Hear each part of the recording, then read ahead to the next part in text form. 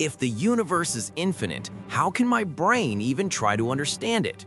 Have you ever looked up at the night sky and your brain just kind of crashes like, holy shit, where does it even end? That question isn't a joke, man. Our brains were built to understand things with limits, but the universe, it's got none. In real labs, neuroscientists found the human brain can't even visualize beyond 3 dimensions. It's like trying to run an 8K game on a 2000-era graphics card. But here's the thing, that's exactly what makes us different from machines, because even when the brain can't reach it, our consciousness still tries to.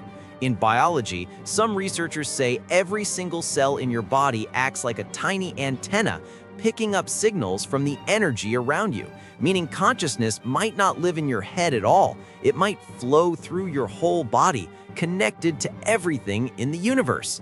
At the same time, modern neuroscience shows that when you're completely still, your brain and heart can sync into one rhythm, something called a coherent state, a moment when humans can actually sense something bigger than themselves.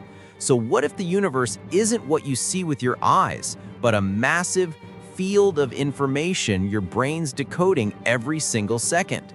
Some physicists say if the universe is made of information, then we're part of that code. So when we try to understand the universe, it's really the universe trying to understand itself through us. No one really knows where the edge of it all is, but one thing's clear. The edge of the human mind keeps expanding every time we dare to ask.